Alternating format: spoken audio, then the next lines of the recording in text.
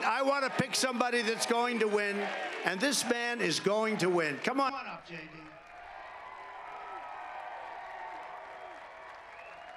A lot of people around the country are waiting to see what Ohio does in the Republican Senate race. A lot of people want to know whether or not Donald Trump's endorsement means something.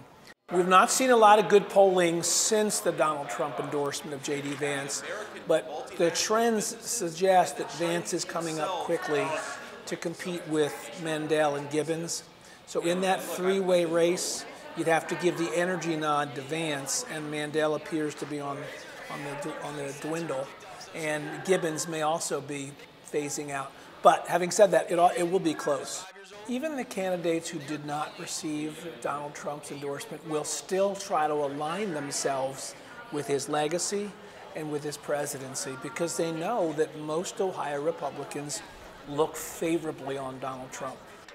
So I was kind of confused of who to vote for, and I wasn't happy with Jane anymore. I was working with Josh. Josh and Matt were up there, and it was actually Trump's endorsement. Dan, any remarks to kick things off, by the way? Well, first of all, thank y'all for candidates. That's why I'm here. I want to win. Here we go. Thanks, Gary. I'm going to help Morgan win. I want Morgan to win, man, to really take the ODP. Morgan Harper is a very attractive candidate in many ways. I mean, she has skills, natural skills that are hard to come by. She has a compelling backstory. She is smart as a whip. But her politics are so far left that she's probably best described as Bernie Sanders in a pantsuit. Tim Ryan, a big CTU welcome, and make sure that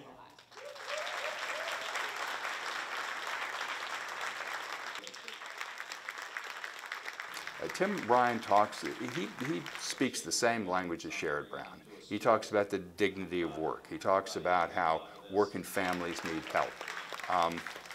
That's the kind of thing that if we can win some of those blue-collar voters back that we need desperately in a place like Ohio, if anyone and if any pitch can do it, it's going to be that kind of pitch. All right. Hi, everybody. Good morning. How y'all doing? For the community.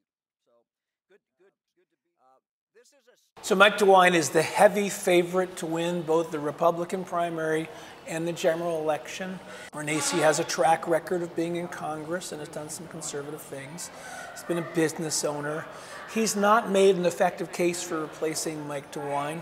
I always used to say that Mike DeWine's held virtually every office. He's been a prosecutor, he's been a congressman, he's been an attorney general, he's been a senator, he's now governor. Mike DeWine was born with a filing fee in his hand. The Democratic candidate, whoever emerges from this primary as the nominee, is not well known around the state.